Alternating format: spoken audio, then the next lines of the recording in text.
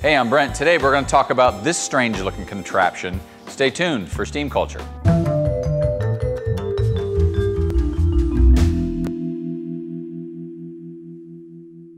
Hey, I'm Brent. You're watching Steam Culture. Welcome to our new viewers and welcome back to our longtime viewers. We appreciate you so much. So yeah, we're talking about this thing. Doesn't have a name, but it was custom built by someone. It's a steam-powered car. Super cool. It's got that steampunk vibe, you know, going for it.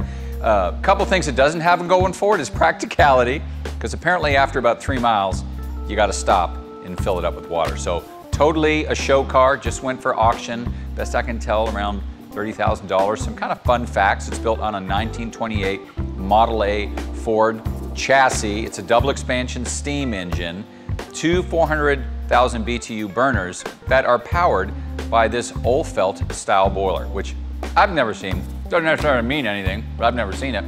So it's a boiler that is a natural circulating boiler, which means steam naturally rises because of the process. So combustion gases enter at the bottom of this boiler that has all these clusters of coils around the outside.